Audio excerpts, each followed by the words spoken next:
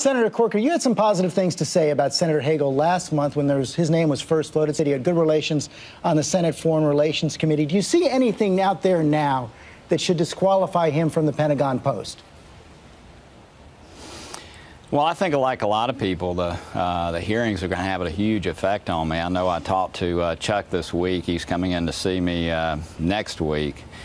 But I think the hearings, this is going to be a real hearing process, unlike many of the people who end up being confirmed or not confirmed. You know, I have a lot of questions about just his whole nuclear posture views. Those are things that haven't really been discussed yet.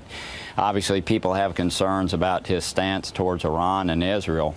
But I think another thing, George, that's going to come up is just his overall temperament. And is he suited to run a department or a big agency or a big entity like the Pentagon? And so, look, I look forward to sitting down.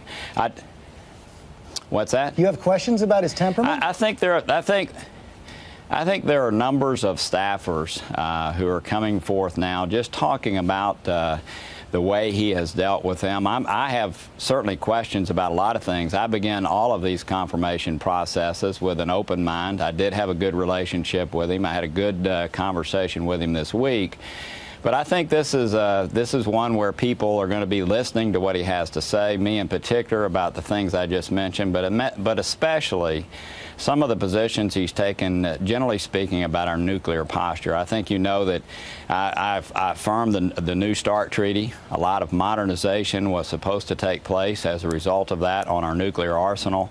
That is not happening at the pace that it should. Pentagon's going to have a big effect on that, and for me, that is going to be a very big issue.